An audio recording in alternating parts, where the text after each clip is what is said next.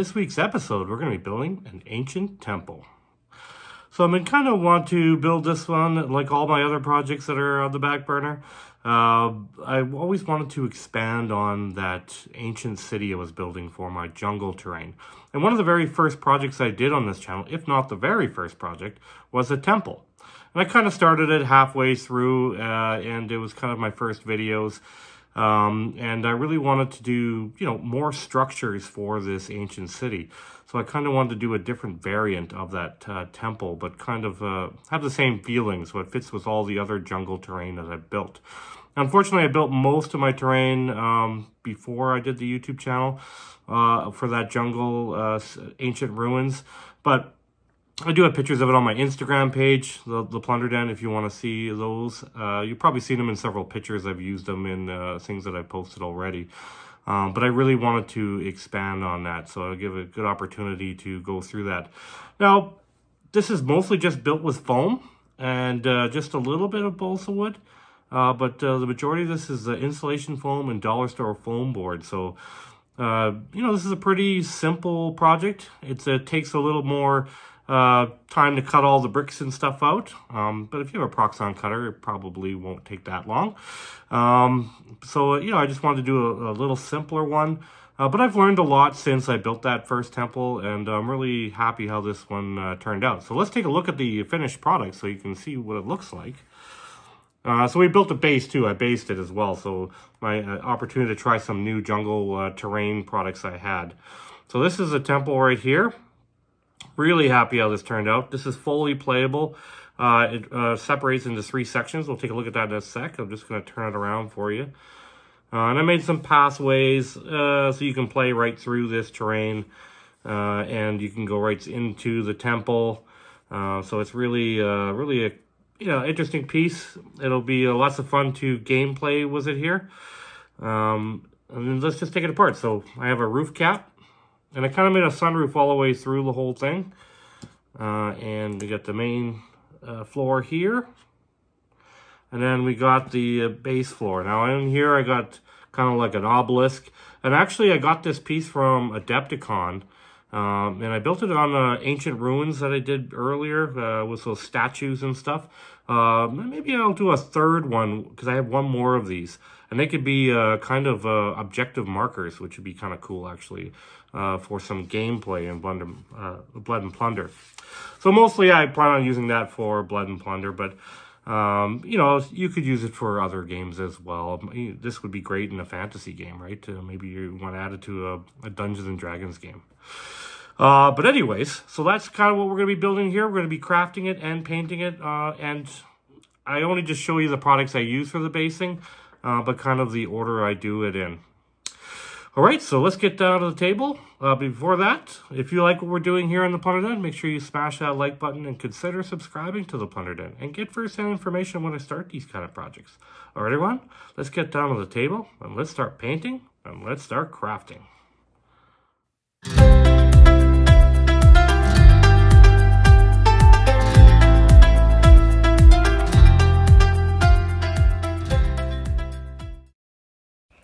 Okay, so let's start off with some of the materials I use for this project. We got some dowels here. We got lots of balsa wood, different sizes and thicknesses. A lot of dollar store foam board. I just kind of went through some of my scraps kicking around. And I already cut a piece that I'm going to use for the base. We got lots of insulation foam.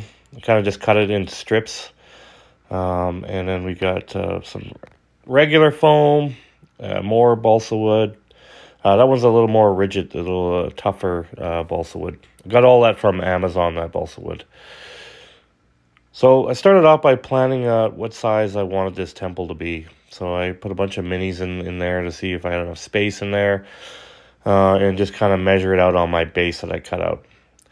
And I was happy with that size. And I figured I could get 2 levels on this temple. So the previous temple I built was only a single level, but it had a staircase leading up to it. So this one's going to have a couple of different levels. So then I used the kind of the second level to measure out Really traced it onto the base because that's where I'm just going to texturize that by just pulling the paper up. But I also want to measure the thickness of the walls. So I kind of just trace that on there so I know what size to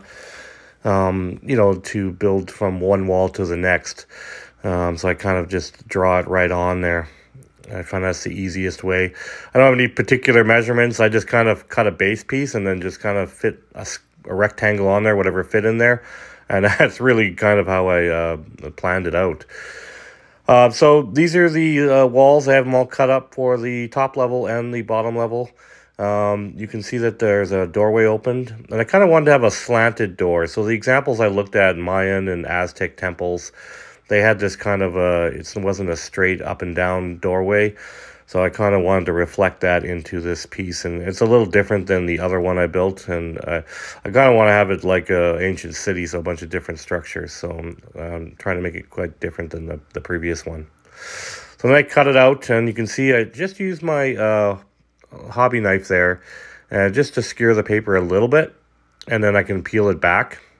And I'm going to use that tinfoil ball. And I'm going to texturize that square or rectangle there. What's a square? And just to give it kind of like it's just concrete they laid down there, or a stone that's laid down there. I'm not going to add anything tricky on the bottom there. I just wanted to make this fairly easy. And I'm just showing you that I'm going to do one side of all these as well. The side facing out is going to have bricks on it, so I can keep the paper on it to keep the strength. And then the other side is the inside. I'm going to texturize with that tinfoil ball. And you can see that I'm already planning out the second floor. I kind of wanted to have an open all the way through to the roof, kind of like shine light all the way into the bottom where I'm going to put that obelisk. And then I use hot glue. I usually use hot glue to put the original structure together. It's just faster. I don't want to, I'm just impatient. Don't want to wait for that white glue to dry. So I just kind of put hot glue on there and slap it all together. I'm going to cover it all anyway, so it doesn't really matter. So then I moved on to insulation foam. That's a 1/2-inch insulation foam. And it's great. You just cut it into strips. And then you can see that I've made squares, and then I've made triangles. So I'm kind of making different shapes here that I'm going to use. So just some basic shapes. So then I moved into a flatter square. These are going to be kind of like the stones on the outside, the bricklet on the bottom. And I have different sizes. I got long ones, square ones, and little small ones that I cut. This is just dollar store foam board. I cut it into strips, and I just did... you can see I did little bricks as well that I'm going to do some details in the middle part with. So I had small and large bricks. So this is a big pile of all the stuff I've cut. I just used my box cutter. Again, this probably took me maybe 30-40 minutes to cut all that up. And then I threw it in my lovely coffee tin. Now, I didn't put the white dollar store foam board ones in here. I'm just going to use a tinfoil ball. Once I glue them all on, I'm just going to put texture on with a tinfoil ball afterwards. So I just put the insulation foam in there. It just kind of gives it a smoother edges and makes it look more like stone, opposed to the stark edges from when I cut it with the box cutter. So I just wanted to change that. So I decided to go with a standard pattern with the larger blocks along the bottom, and then just kind of filled in the corners with those larger blocks. Use tacky glue to glue all this on. So I'll do a couple of little stages here of me putting it on there. So you can see this is kind of the pattern I decided to go with. And you can see I use that stronger rigid balsa wood in the inside. Mainly it just gives it strength so the side walls don't kind of cave into on with each other. This keeps everything nice and straight. So I added a rim of that inside. And it's a good detail you can paint inside the temple. So I kind of went with that. Nice to give some extra strength. And you can kind of see the brick pattern I'm going with. The references I saw of Mayan and Aztec temples, this is kind of, they just had a brick bottom. And they had more decorative designs as they went up the levels. Some of them are actually quite elaborate. There were like 3 or 4 levels. We're only going to do a mid-level and an upper roof. But you can see I kind of, I made them both flush. But I'm going to add this rim of balsa wood all the way around the base of the top level. And why I'm going to do that is because I'm going to glue those triangles that we cut, and they're going to be some of the details that I've added. I'm going to be adding to the temple, and then I want them to overlap so that this sits nicely on the bottom. And you can see I'm going to add some balsa wood into around the opening that I have there. Just frame it out, just like you do with windows, and that also gives it some nice strength too as well. And you can see I've done a lot of texturizing on the bottom of that one. I took the paper off the bottom as well, because that would be the ceiling, right? So these are the little triangles that we cut. And really, I'm going to glue it on the tip here. I'm going to have these ones facing, a row of them facing this way on the bottom. So you got kind of an overhang. And that's what's going to support it onto the base. So that's how the two pieces hook into each other, just the way we arrange the bricks like this. And you can see we have a nice little overlap, and it sits nicely onto the bottom part. Now, I had to add that balsa wood because you want to go a little bit further, because I made it flush with the bottom past the bricks that I already glued on, right? So that way it sits on there. That's why I added that strip. So you can see how it looks like on the bottom. They're all facing out. It's a nice detail. You can see there's a little bit of a ridge there. That's all I need for it to sit on top of the base. So I'm starting to add a little bit of details on the inside. I decided to brick the inside of the doorways. I'm just going to do a little detail above and then on the sides like this. So we're going to do that on the inside. Just add a little detail in the inside. I'm pretty well going to keep the walls plain and just paint them. So then on the top level, we're going to go the opposite way. And this actually kind of resembles, if you look at play Blood and Plunder, the native faction, a lot of their headdresses actually have a similar design to it. So I kind of wanted to carry that over into the temple. And I saw a similar design of a Mayan temple that used that same kind of design. So this, I don't know, it looks like kind of like waves. It's a really standard Aztec design. They use it on a lot of different things. They use it on tattoos and you name it, all sorts of different wall designs. So I wanted to carry that over into the upper level. So that's what I use those dollar store foam board bricks.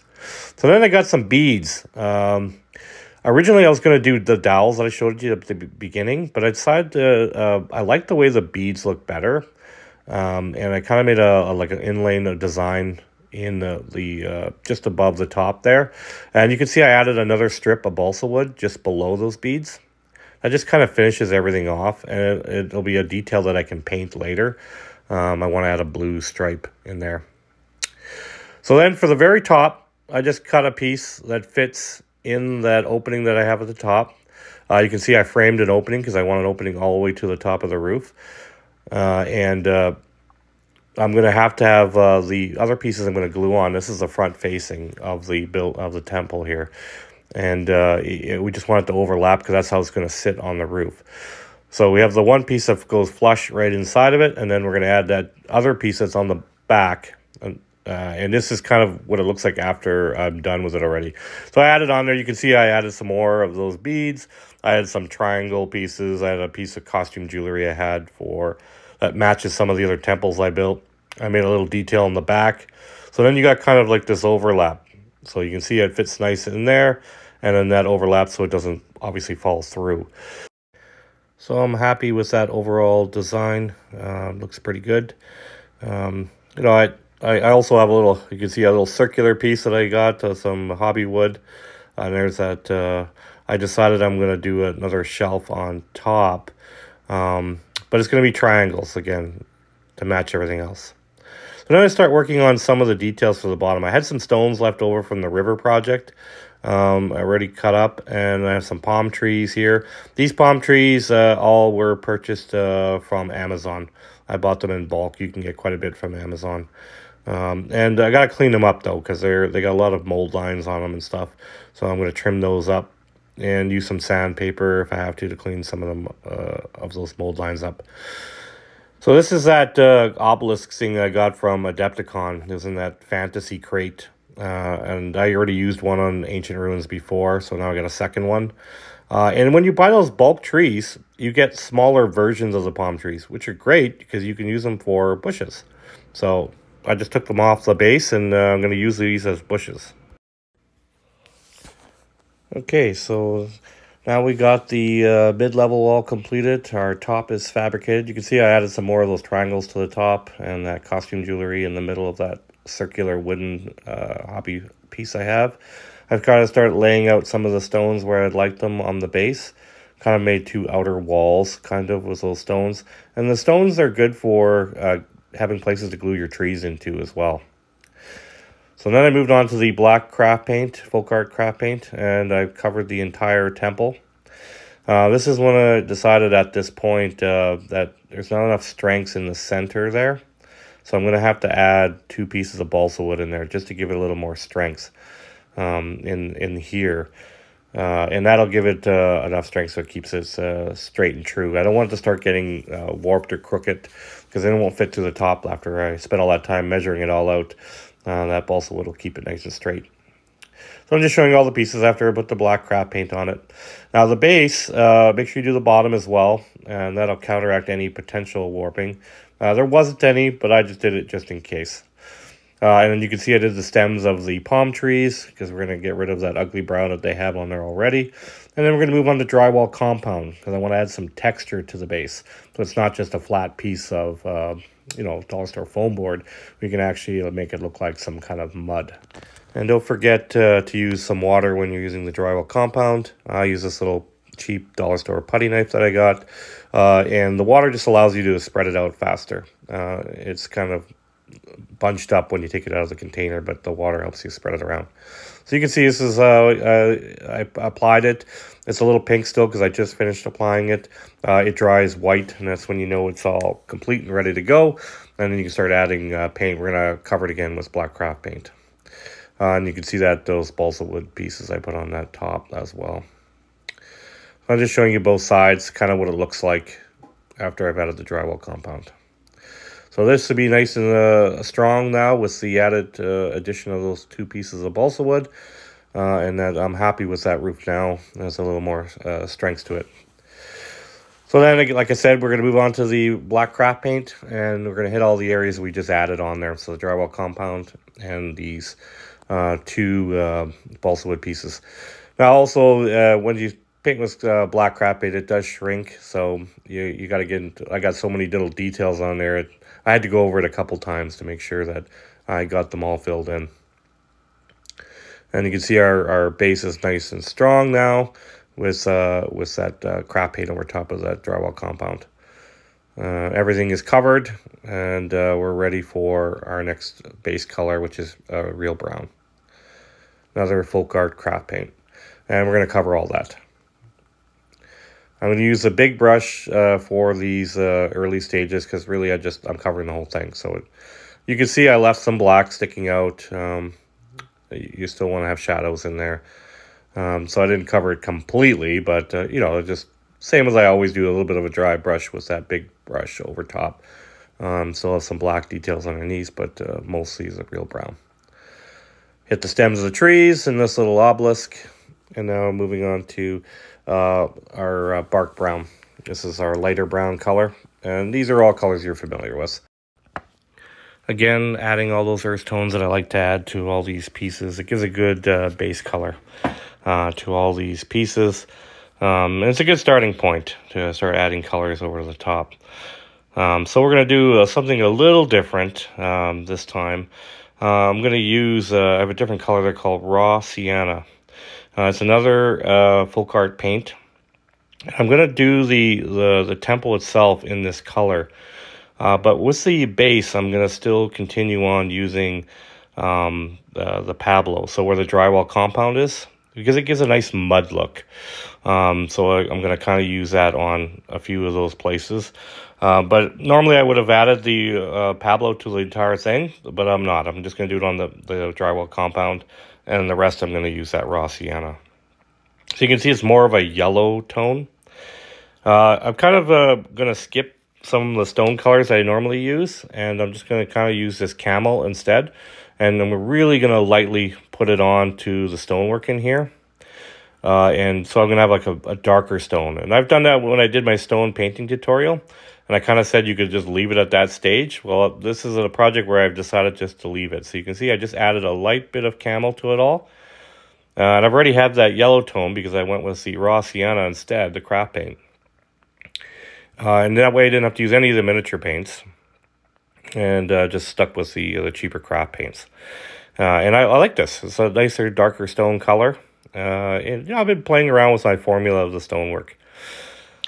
So I moved on to adding some orange. This is Pablo.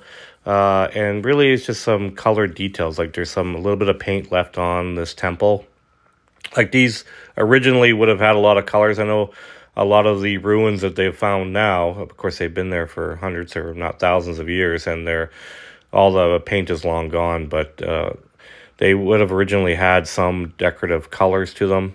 I like to use the teal blue and the orange, which kind of matches the other terrain pieces I built for this ruined city. And that's kind of wanted to do these triangle pieces. I'm going to add that detail in there. So I just added a little bit so you can see it also in the triangles and on the very top. So it just adds a little bit of brightness to the temple. You know, the time that Blood and Plunder takes place is, you know, probably about 100 years after most of these huge empires fell. So I would think they have a little bit of the detail still left on them. So I added a few metallics on here. We got a copper and a gold speed paint. And we're just going to do some of those details on the very top. All these little beads I put in there, I'm going to do in a copper color. And then that, same with the other temple, that jewelry piece there I got from Michael's. I'm going to put it as a gold piece. And of course, we're going to add washes and stuff on it afterwards so it doesn't look so bright. But I just wanted to add a metallic element to it. So this is after it's done. And you can see I added that teal blue to it. And it really adds to the, you know, the colors that they are familiar in that area at the time. And so I kind of carried it on over into the temple here. And you see I've kind of just put it on some areas where it looks like it's all chipping and falling off. And in actuality, probably 100 years, most of the paint would have come off. But, you know, just for aesthetic looks here, we're going to add a little different colors to it. I'm just showing you that I hit camel on that obelisk and also on the tree stems as well. That's actually the only color added to the tree stems. I didn't add any more color to it after that. It came out good. And you can see I did the interior with that camel too. It's got a nice look to it. I'm pretty happy with that. So these are some of the paints I'm going to use, like Sand Golem, Hardened Leather, Grim Black, Skeleton Horde, Agrax Earth Shader, and some Rust. That I'm going to add for weather this entire piece. Yeah, there's the Rust right there, Army Painter. We're going to use that on the metallics. So I'm just going to kind of use that all over this temple to weather it. So this is after I've added all those details, and you can see it's changed it quite a bit.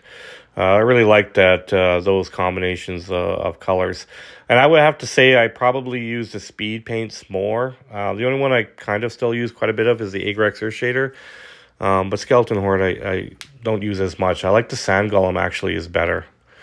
Speed paint by Army Painter. It just looks better and it's thicker. So we got green skin, we got angel green, commando green. And this is going to really fix those leaves on those palm trees. And really because they're, you know, they look plasticky. So you got to cover them up with all this paint. And I'm just showing you there's some green speed paint there. I'm going to use that as the moss and stuff that's growing, or the algae or whatever from the, although like it's a rainforest that this is in, right? So, and we had some sterling mud. And at the very end, the stone cover, we're going to lighten it up a little bit with the mummy robe and to hit some of that stonework. Okay, so that was all the paint job done. We're all completed. You can see I added those greens in there. It gives it a kind of an algae look, and it really finishes off the look of the entire temple. It really looks like an aged temple now that's in the jungle. And that's what I was shooting for. So we're going to have to move into working on the base. So now it's time. The trees are all done. The obelisk is done. The bushes are done. You can see after we painted them, I'm happy with that. And now we're going to move into some of the terrain pieces. So So this I got the cheap dollar store moss here.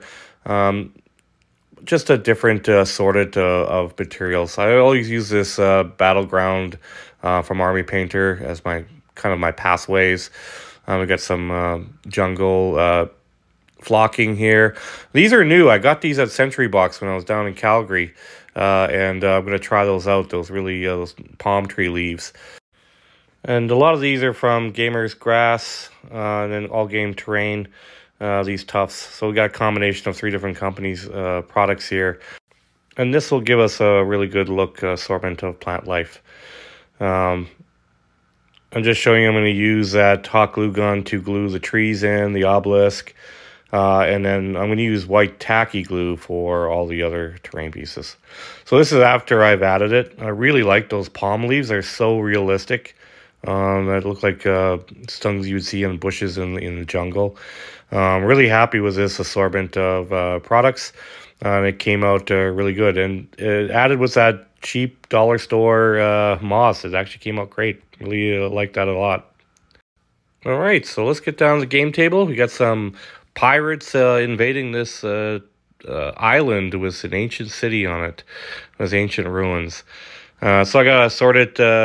Actually, a lot of these minis are from the new Raise the Black. So all sorts of different ones that I built.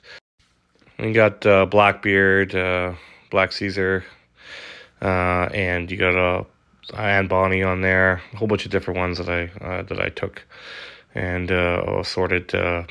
Pirates and sea dogs and such. So here's some of the other terrain pieces, jungle terrain pieces, and I just wanted to show you the temple with all the other pieces that I've already built. I'm really happy with this. I kind of want to build maybe one more structure and have kind of 3. So there'll be one more in the future that I'm going to build. I'm not sure which kind I'm going to build, but we're running out of room on this island. It's pretty full, and that's what I like. I like a dense game table. So let's take a closer look at this temple here, all done. Take the top off. You can see that skylight goes all the way down to the obelisk. I put a little bit of grass on the top of it, figuring that it got some sunlight, just some added extra details on it. But I really like the way this temple turned out. You can see the other one in the background there, so there's a difference between the two. They look like 2 different structures, which is what I wanted, and completes the overall look. All right, so that's this project complete. I hope you guys enjoyed this episode. Thank you so much for watching, and I will see you in the next one.